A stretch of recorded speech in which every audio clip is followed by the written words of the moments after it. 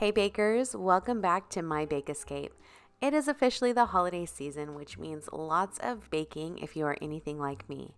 My favorite thing to bake during the holidays are cookies, and one of my favorite cookies to make during this time of year are these Snowball Cookies. They are easy to make, only require a few ingredients, and are melt in your mouth delicious. So I grew up making these with my mom, and she always called them Snowball Cookies, but I know that they are also known as Russian tea cakes, Mexican wedding cakes, or cookies, and I believe some people also call them butterballs. Whatever you call them, they are delicious. For the full recipe, visit mybakeescape.com. I have also listed the ingredients and measurements in the description of this video. The star of these cookies are the nuts. You can use walnuts or pecans, either will work just fine, but I do recommend toasting the nuts prior to using them in these cookies.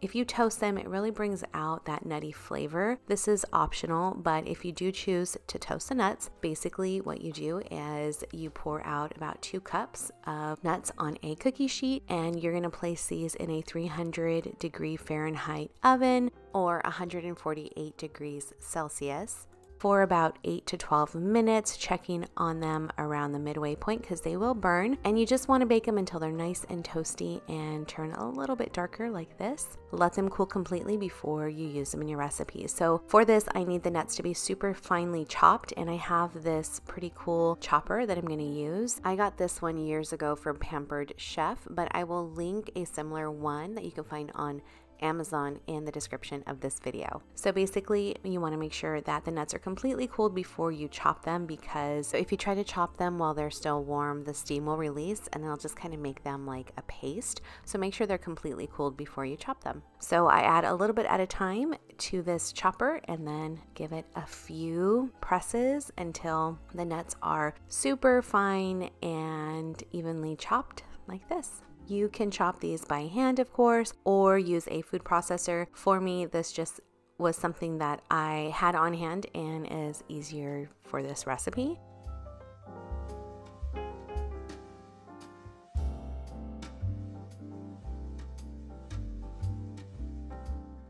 I am actually chopping a little over 2 cups. I'm only going to use 1 cup of these walnuts for this recipe.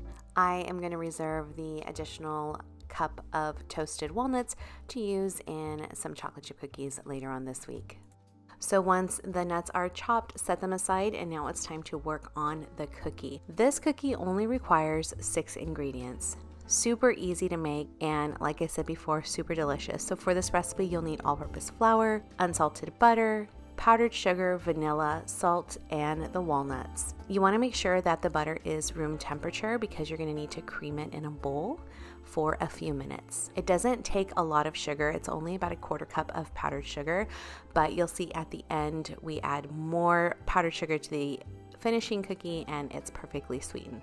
So I start by combining the dry ingredients. To the flour, I added the salt and I'm giving that a mix.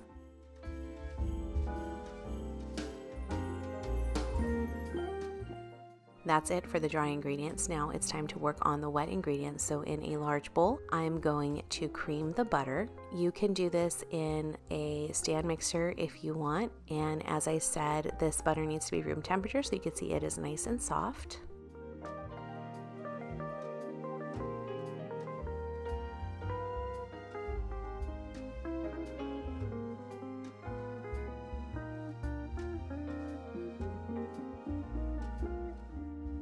And you'll need to cream this butter for about 2 to 3 minutes until it is light and fluffy.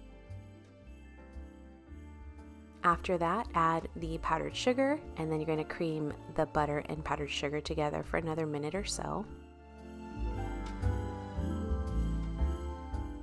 And this is what the butter and sugar look like after. Next, add the vanilla extract. Mix that in. Then it's time to incorporate the flour mixture. So add that into the butter mixture and carefully mix this in. I start with the mixer on low until the flour has mixed in, and then I take the speed up to a medium or high to make sure everything's mixed in. Then I add the chopped walnuts and then mix those in to the flour and butter mixture.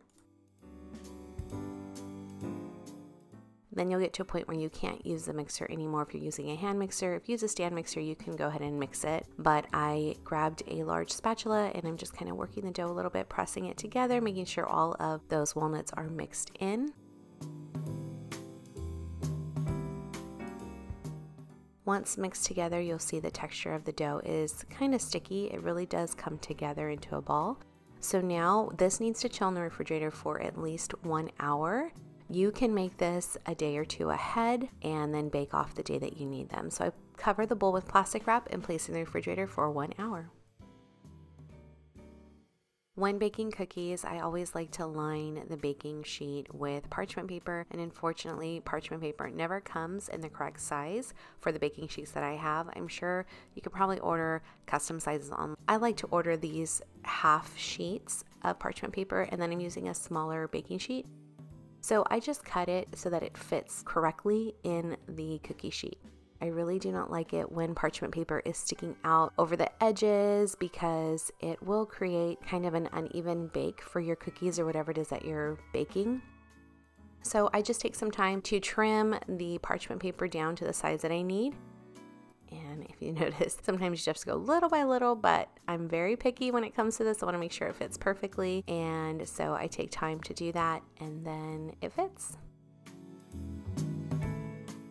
So now that the dough has chilled for an hour in the refrigerator, it's time to scoop out the dough. For this, I use a small ice cream scoop. You could use a spoon or just eyeball it by pinching a little bit of dough at a time. I like to use an ice cream scoop because it makes this process faster, and it also ensures that each of the cookies are roughly the same size so that they bake evenly. The ice cream scoop that I use for these cookies is a number 24, and you can find it on Amazon. I've included a link to this ice cream scoop in the description of this video.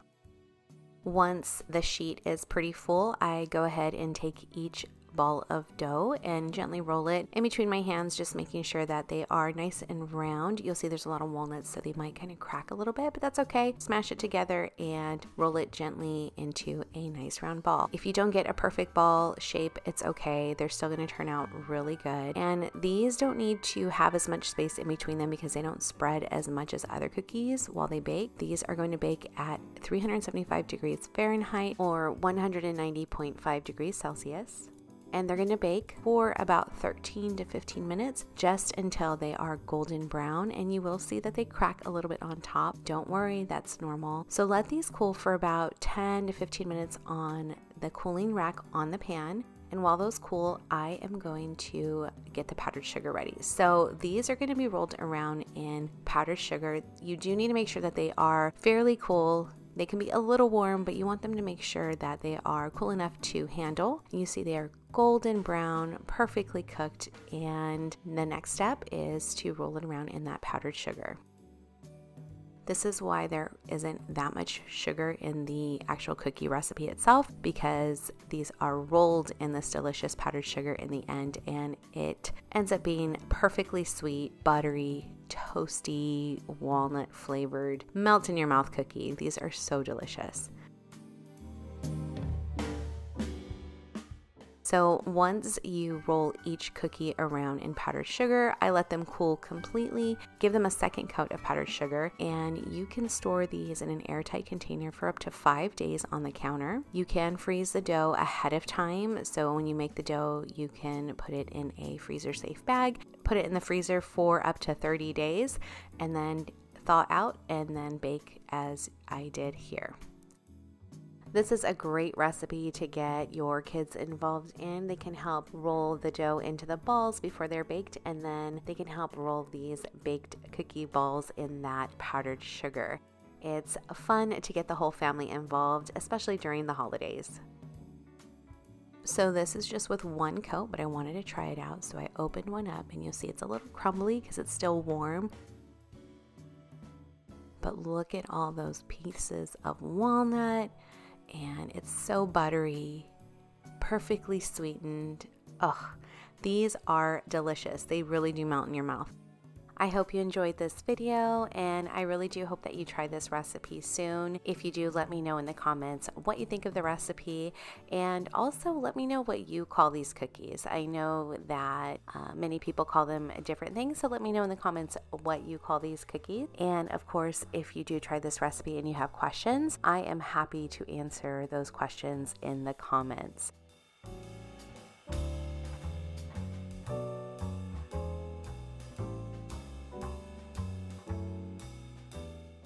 Thank you so much for watching. I hope you have a wonderful holiday season. I do have a few more recipes that I plan to share with you. Actually, the next video will be a recipe for these delicious cranberry pistachio biscotti. So make sure to turn on those notifications. And if you don't know, I also have a playlist. It's a travel vlog playlist, and we recently went on a Disney cruise on the Disney Fantasy, and we went on the Very Merry Time cruise, and it was so much fun. I am currently editing that video and plan to release it in the next week. So if you like to watch those travel vlogs, make sure to subscribe and check out that playlist. Thanks for watching, and have a sweet day.